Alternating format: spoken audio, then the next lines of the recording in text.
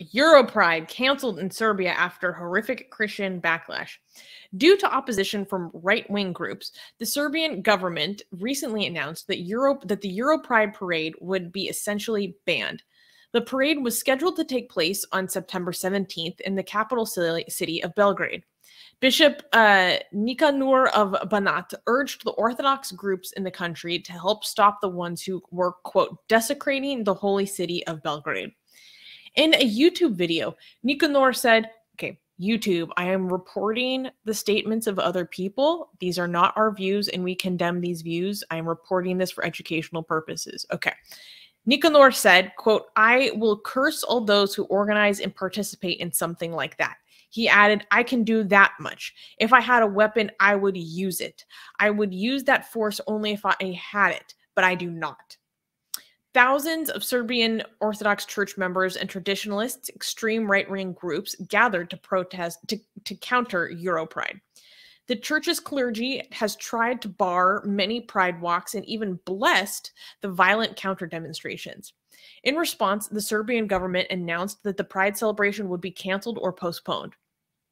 President Aleksandar Vucic said, with the rising tensions and concerns with the former province of Kosovo, Serbia is, quote, pressured with all kinds of problems, and that it is impossible to, quote, handle everything, referring to their inability to provide adequate security for the Pride March.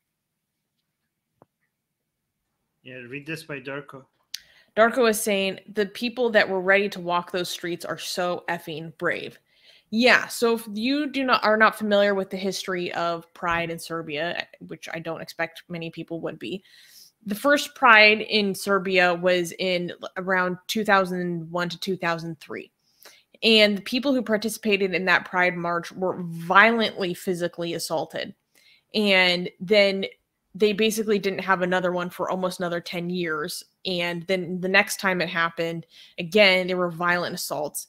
And then since 2014, there has been Pride marches under heavy police security every year. Now, EuroPride, for those who don't know, is like a pan-European Pride festival. So it's supposed to be like the LGBT community of Europe comes from across Europe to then go celebrate Pride in a specific country. Serbia was chosen to be the location for this year's Pride 3 years ago. And then political things have happened since then, which basically made it completely untenable. Like I said, thousands flooded the streets to counter protest the EuroPride happening in Serbia, even after the government announced that this was essentially banned. And there's been extreme violent rhetoric against the community happening from some of the highest pulpits in the Serbian Orthodox Church, and not condemned by the main patriarch. And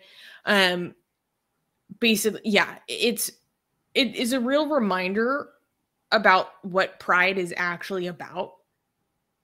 For many people in Western, quote unquote, free societies, Pride has become so commercialized that we forget that our legacy of when our political ancestors had to put their bodies on the line against police brutality for their individual liberties, because that's what LGBT rights are about. Really, it should be framed as a fight for individual liberty, individual rights. So when people are putting their bodies on the line for the sake of trying to secure their individual liberties, like what they had to do in America 50 years ago, a little over 50 years ago, people still have to do to this day. And we don't shed enough light on them, in my opinion. So that's part of why I wanted to talk about this. And also just the blatant like incitement to violence, the severe homophobia. But I did want to give an update because we released this news a few days ago. But like I said, it was supposed to happen on the 17th, which was yesterday. Armin, if you go into the show notes, I found a video of what actually happened yesterday, about how it actually went down. Yes. So if you click in the middle of this image, it's actually a video. If you're sharing audio, we can give an update of how things actually went down. Tell me if you have idea when it starts. Yes. EuroPride organizers have proposed a new route for their march in Belgrade after Serbia banned the LGBTQ rights demonstration earlier this week. They have also collected around 30,000 signatures for a petition calling on the government to lift the ban. Organizers say that the new route, which is shorter than the original march, is a major compromise. We tried on our part to do something. There is a red line, which is that it is impossible not to have a parade. That is very important. We discussed with the authorities the various options that exist, but no agreement could be reached. Over 29,000 people from 123 countries around the world have shown their solidarity with the LGBT+ community here in Belgrade by signing the petition that we handed in just now. Serbia's police originally claimed far-right anti-gay activists was the reason for banning the parade. The Balkan country has yet to legalize same-sex marriage, and nearly 60% of its LGBTQ+ community reported experiencing both emotional and physical abuse in 2020. The continent's top human rights body has called on Serbian authorities to allow the march to go ahead. It's amazing how you can tell the good and evil. Look at this. Look, hold on. Plus community signing. Police originally look at claimed this. Anti-gay activists. Look at these people. These people, they look like fascists, and I don't know, like a lot of them are. I know, and then you go here, people that are celebrating love. Oh, anyway. A day after the president of Kyrgyzstan. Skip to the next segment. Yeah, but I know what you mean. Yeah. Also, this is like a pro-Russian thing. It seems like, look at this tweet. It is. So this super, basically the bishop that was like inciting violence against the community has come out basically supporting Putin, like calling him the Tsar. He called Putin the how do you say it? The Tsar of the planet. And they've aligned with Russia because of an anti-Western degeneracy narrative, essentially, and a preservation of their traditional values, which is highly predictable. So this is like, it's amazing because this is like Orthodox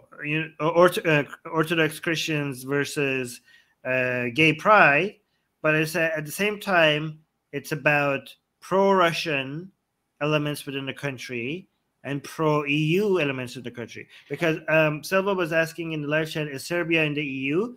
Serbia is an EU candidate, right? So it's one of the few countries that has been on the list to join the EU for a very long time, but it's really difficult for you to join the EU when you're on the list because you have to, your laws, your economy, a lot of things have to be in line with European standards, gay rights, right?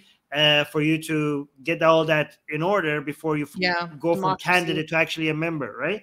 And I don't know, canceling Pride doesn't seem to be a good way to go from being a candidate to an actual member, right?